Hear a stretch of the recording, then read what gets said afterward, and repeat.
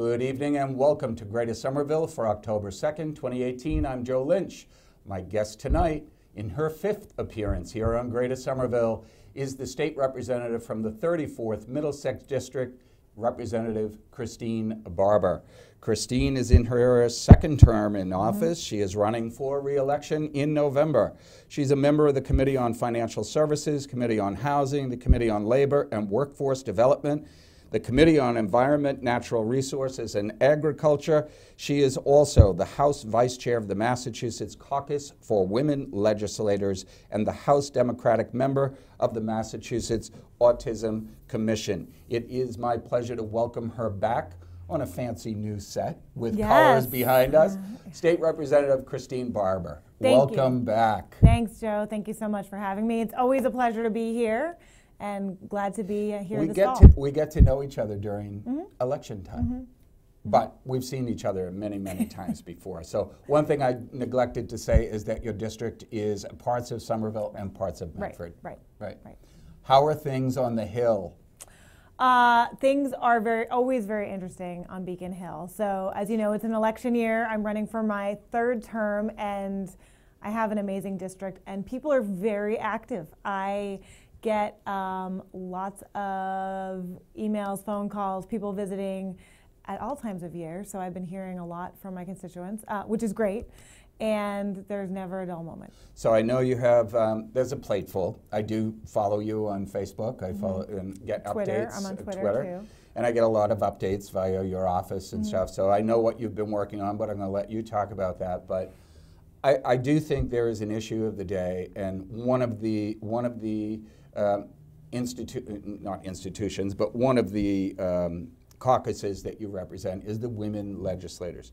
In light of what's been going on in Washington with the Kavanaugh confirmation hearings, can you tell me or tell the audience what you've been hearing on Beacon Hill when it comes to the Kavanaugh confirmation?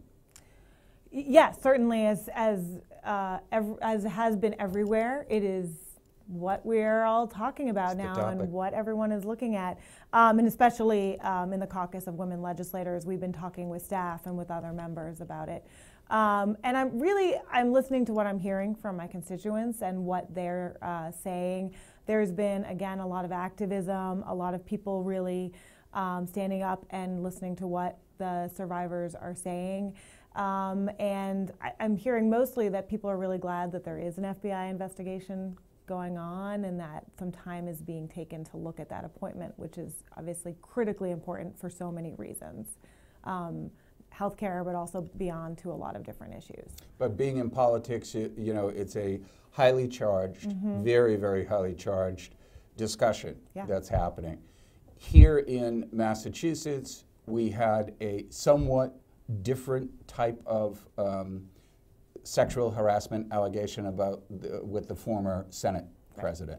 And I think by people, people watching what took place with Senator Stan Rosenberg, what took place with him, Massachusetts does not tolerate. Massachusetts politics does not tolerate it. Massachusetts itself does not tolerate it. So I'm just going to leave it there. I know that you're in a lot of discussions with constituents and with other state reps. So carrying the banner in the Women's Caucus, good luck. Thank you, and it's great. I mean, again, people have been so active. We've gotten a lot done, but because people have been, calling on us to do that. So really appreciate all of that. Terrific.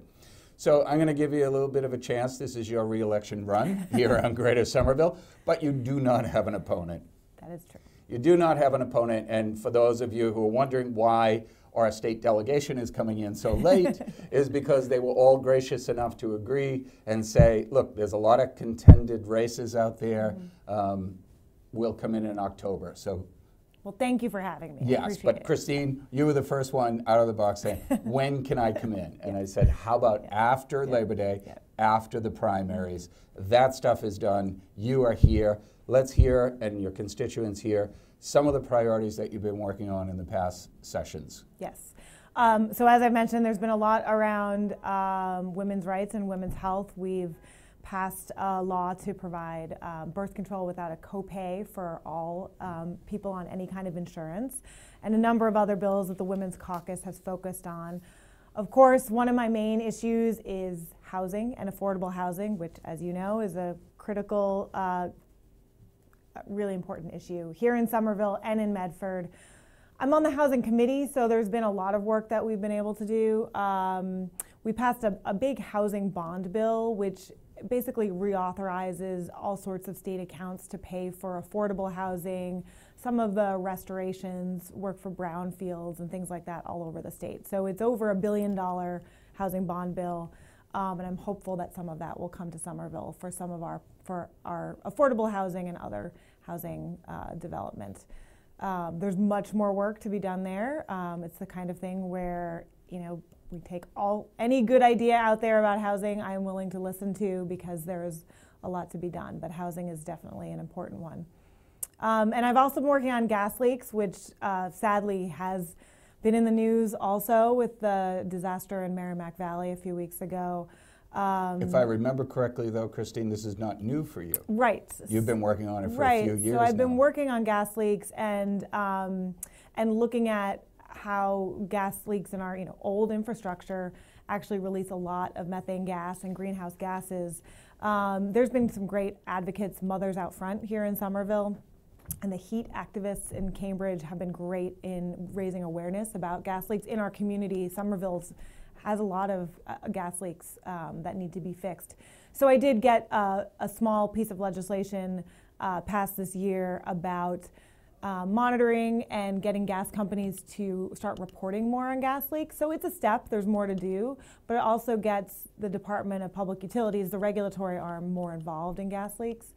But now, it's always a multi-pronged issue of safety, so we don't see anything ever happen again like what happened in Merrimack. And the right companies being regulated. Exactly. So the safety is, these are private companies, but DPU is the public regulator. Public utilities, yep. Yep, Department of Public Utilities. It is challenging to follow their hearings and their regulations, so to try to get more transparency about what these companies are doing, make sure we have enough inspectors, make sure the safety is there. Do they, excuse my ignorance on this, do they self-inspect? I mean, I don't think the municipalities inspect gas lines underground, right? Right. So the companies do inspect, but then DPU, the state does have inspectors. There was just a story in the news that they don't have, they're, I want to say down to 2 or 3 inspectors because of a number of retirements. State. So they're trying to bring more on board, but there's more that needs to be done to make sure safety is guaranteed for our communities. What's that old saying? If you ignore the old clunker car, right, you're going to pay for it sooner or later. Yeah. So there's a lot more to be done there, but I'm hopeful we're going to be having more conversations about holding these companies accountable, also as ratepayers, that we're not on the hook for all of these investments, that shareholders and those companies that do very well are also really investing in our communities. So that's for next session, and I think there's a lot to do there. Governor Charlie Baker says that he's got $1 billion surplus in some of his most recent re-election campaign ads. Mm-hmm. Is that a believable number, or is that fuzzy math? There actually is a surplus. Our tax revenues have been coming in higher than expected.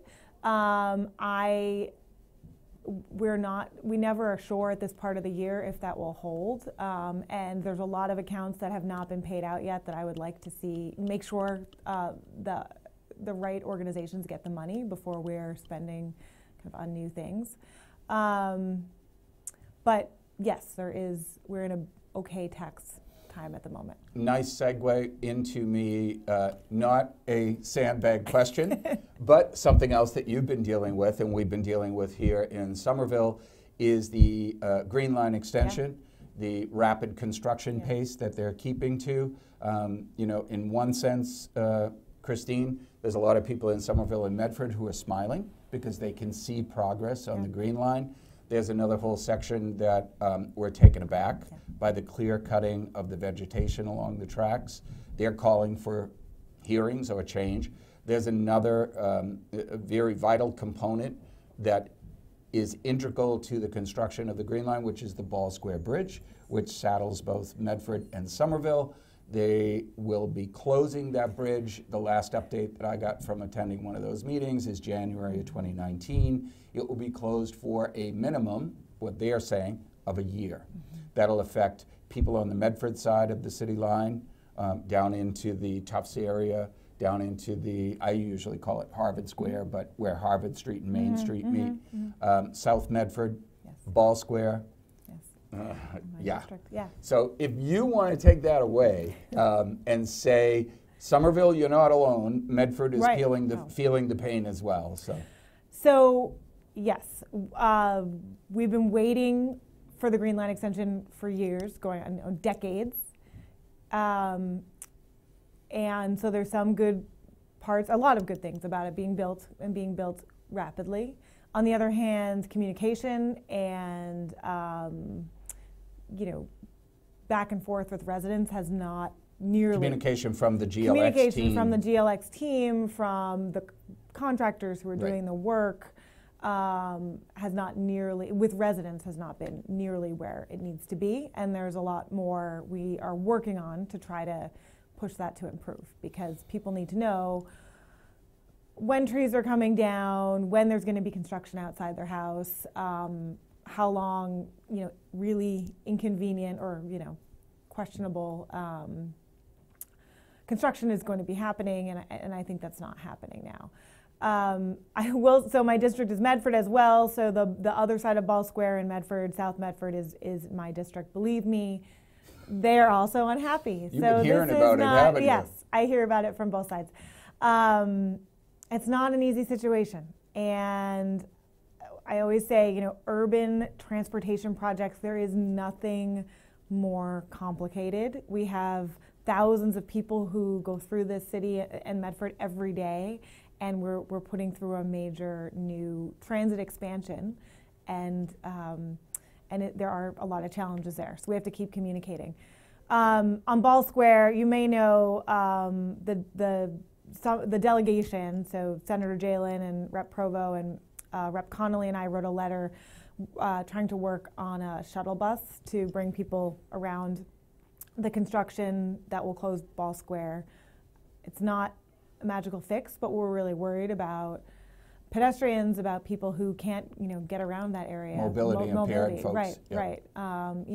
It will be painful for those of us who have to drive around, but it's a safety issue. It's a much different issue for people who are walking. So I don't want to take your thunder, but I've attended at least 3 of those meetings where they're talking about there is really no other viable way to replace the entire superstructure of the bridge, because you've heard and I've heard, why can't you do it like you did at the BU Bridge? Because the BU Bridge was done and that was the platform only. That was the top part of the bridge where they lifted that off and put a new one on. This is the entire structure that holds up the bridge. So those granite block caissons, this is my information, that whole thing has to be demolished. So let me wrap around back to the governor has $1 billion surplus. I've seen where you do a bypass bridge, and they are called Foley bridges, I think. It's a military style temporary bridge. They did it down at the Four River Bridge, the shipyard. If Charlie Baker has $10 billion, ask him for some of that money to do a temporary, at a minimum, a temporary pedestrian bicycle bridge. That's my pitch to you. That's your pitch. It's not a bad one. And I'll give the same pitch to the other state reps. Okay. We have tried. There was I know the working group who works on the volunteers from the community who work on this. They do incredible work, bringing the voice of the community to the GLX team. There was a proposal for a utility bridge and trying to make that, and apparently it's not strong enough to actually keep the weight of what needs to be supported for a bridge like that. So I'm open to any good ideas. We can ask the governor. And that's tell the governor next time you see him, because I know you're good friends with the governor. Yes. Yeah, as the entire state delegation is. Say, look, Lynchy said, at a minimum, put in a pedestrian and bicycle bridge. It's not going to cost you $1 billion. So if I tell him you said it, we're going to be good? Okay. Okay. Now you know why Charlie Baker's never been on this show. Because he's slightly afraid. But I wanted to get your take on the Green Line. You're hearing the same thing in Medford, that our reps here and our elected officials are hearing here. No one likes the fact that that bridge is going to be out of commission for a year. No. Nobody. And I will definitely say the challenges are spread in Medford as well as Somerville. Right. There's a detour through Medford. There's one through Somerville. Right. You know, kind of spread the pain is definitely what's happening. And But all is not lost. At the last meeting I went to, they are still exploring ways to get pedestrians and mobility and detours to try to keep it away from the neighborhoods and try to keep throughput. So more to come on that. Yes. But it's an issue that I know you've dealt with this election cycle. Further, I want to thank you and Representative Provost, Senator Jayla, and Representative Conley for assisting us in getting the word out about the FCC. The FCC took some draconian measures last week in a vote. 4 Republicans, 1 Democrat, voted to start reneging, these are my words, reneging on agreements that are old in terms of the funding of public educational and government access channels. So I just wanted to thank you. I know it's still ongoing issue, but you guys are resolved to help us with that, so thank you very much. Well, I want to thank you for bringing it up because as important as public access is, we don't talk about it nearly enough. So thank you and the folks on your staff for bringing it to our attention. And so we're writing a letter opposing the cuts that will be voted on. Other people can do that too, right? So this is the time to get comments into the FCC. And I mean, the number of hearings that I watch on TV, but I know that all of those stations are used by so many in the community. And people online who are watching these shows. It's an incredibly important investment in public access. It was funny when I said, imagine the world where you won't be able to tune in here in Somerville. You won't be able to tune into the government channel and see the Board of Aldermen at work. And the person that I said that to, is that a promise?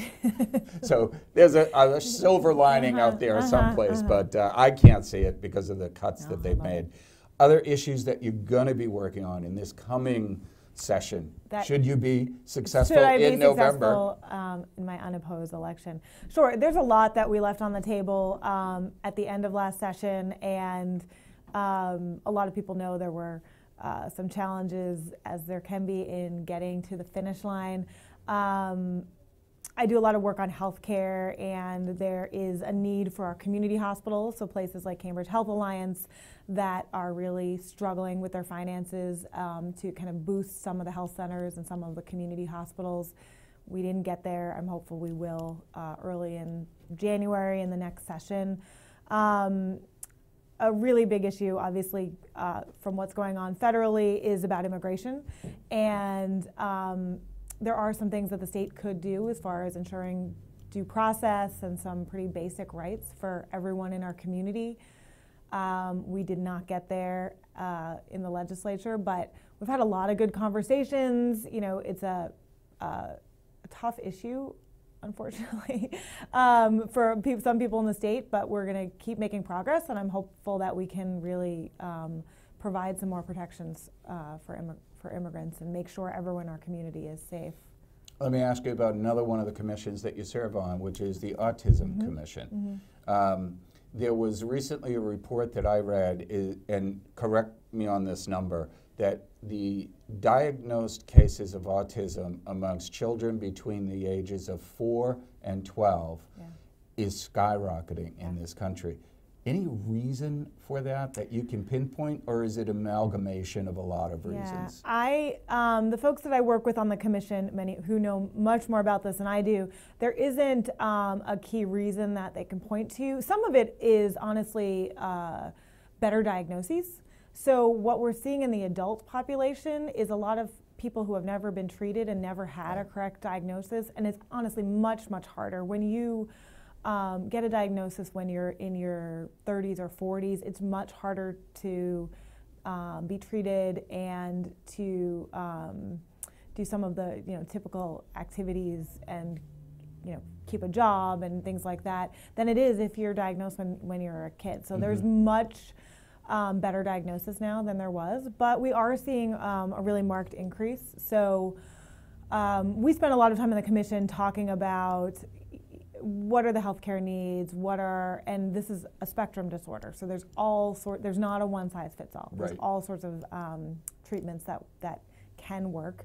And looking at working across sectors with the Department of Ed, Medicaid, housing, which is a huge issue now, housing for people with disabilities, family supports, all sorts of pieces to try to come together. So it's a great commission. It's a mix of advocates and people who work in the state trying to come up with solutions, and we actually get a lot done around that table. So we have an election coming up, surprise, next month. Next month.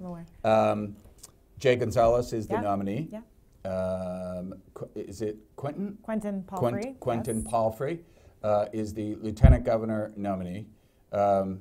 Any chance that they could beat the popular incumbent? Sure. There you go. Yes. Louder. Say it.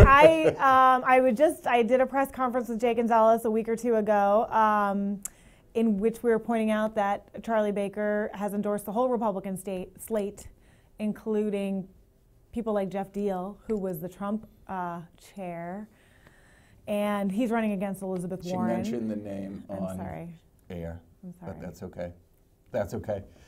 We're running out of time. So what I want to say before we run out of time, the website for your re-election campaign is? Yes, it is my website, which is www.christinebarber, ChristineBarber.org. And don't forget to vote on November 4th, 5th. 5th. I don't know. 4th or 5th. I think. Don't forget 4th. to vote. And if you can't vote in Tuesday. person, please do it absentee. My guest has been State Representative Christine Barber from the 34th Middlesex District. As always, stay safe, stay informed. See you next time. Thank you, Joe. Thank you. We might have a little bit more time, but they're going to edit that because Can I not say Trump? Yeah, you can. No, Deal. Oh, I can't say Deal. Yep. Yeah, because I know what his politics are. Oh my God. Yeah. Okay. Well, be careful because I think we're still on. Okay. I think we are. So Jay can totally do it. Look at the wave of Democratic activism around the state. People want action. Right. People want, invest in the tea, do all these things, and that's not what Charlie Baker is doing. Right. But there is a plan that Gonzalez has. But it's going to be so difficult because he's got. Really I mean, capturing that. I know the polls are the polls, but he's got a 69% approval rating. I know. From both sides of the aisle. I know. Republicans and Democrats. For anyone to crack that nut, and he is not your typical Republican out of Washington. Well, what that means now. What that means now. And I think that's how people are going to vote come November. Is what does it mean now? To be Republican. We've got a Republican governor who's sane. I mean, I'd say that. I think he's sane. Yeah. Compared to what we're seeing going on in Washington. Of course, because you have compared to Washington. Yes, right. Of course. Right. But is he where we want Massachusetts to be? I mean, think of that's all the big of question. I mean, it's right. Yes. So, what can we envision ourselves doing? And that would look very different if we had Jay Gonzalez as governor. Right. So, right. No, as you know, Jay was on the show. Yeah. Jay was on the show. Bob Massey was on the show. Yes, before the. Governor Baker had an invite. Had tried to schedule himself for sometime in late August. That fell through. Haven't heard anything back. So. Okay. I mean, I try to be nonpartisan on this show. Anybody who wants to come on. I've had Republican candidates, Democratic candidates, independent candidates. Evan Falchuk, what was the party? He was the Independent Party of America or something like that? Independent something. Independent United something. Yeah, United Independent. So, I mean, everyone's welcome to come on the show. I just don't know why the Republicans shy away from it. Yeah. Do I look Democratic to you? No, I have no idea. No. Well, 54. Did I misread the whole thing? It's 1954. Are we only halfway through? I did misread it. No, we have 3 minutes left. All right. I did misread it. I don't know how I did that. Welcome back to Greater Somerville, everyone. My guest is Christine Barber from the 34th Middlesex District. So let's go on. I did misread it. Sorry, guys. Let's go on with next session. We are going into midterm elections in 2018. Yes. There is a very, very good chance that the Senate could flip to the Democratic side. What, in your mind, you're elected official, you kind of have a different perspective than I do. what does it mean? Does it mean stalemate in Washington continues? Or does it mean that Trump now becomes a transactional type of president? If only one flips, not both. Right. I think it means it'll be easier to hold Trump accountable in a way that's not happening now, and I think that there can be some more movement in that direction. But there are still a lot of Republicans who are hanging on in D.C., and I think it'll be hard to see kind of the wholesale changes that some of us would like to see. Right. Yeah. Right. So, I wonder if there's more Jeff Flakes out there, though. Yeah. More guys just saying, this is not what I signed up for. Yeah. Because it is a circus. I mean, I can say it. You don't have to. It's a circus down there right now. Yeah. And, Representative Capuano, when he was on the show, he said sometimes it takes him a day to readjust when he comes back to Massachusetts because it's so surreal what's happening down there. I think there are, of course, there are moderate Republicans there. I think the question is, what do their constituents want? And, once some things are pointed out in a different way, if that changes the conversation, which I'm hopeful it will.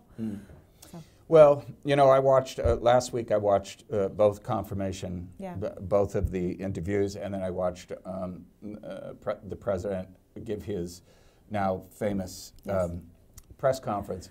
And I just keep saying to myself, I'm halfway through my life. I look at it, I'm halfway through it now. I'm not going to live to 100. Well, maybe. Maybe. But I look at it this way, my poor grandnieces and nephews, what kind of a world are we laying the groundwork? They are the inheritors of what we're doing now. They are our heirs, right? It's frightening to me. On one hand, yes, there are some very scary things happening. On the other, the real silver lining here is look at how many people are involved. The number of people who never knew who their state rep was, or maybe didn't know who their congressperson was, and they are making phone calls, they are marching, they are learning about different issues, or calling the FCC. That's the heartening side for me. We talk about, how many women are running for office, and there's a lot of bright sides to this. Well, I follow all of our elected reps on Facebook and Twitter and everything else that's available to me, and I see how hard you work. So best wishes in November, because now I can see by the clock that we have 15 seconds left. Okay. So once again, my guest has been State Representative Christine Barber, 34th Middlesex District. As always, stay safe, stay informed. See you next time.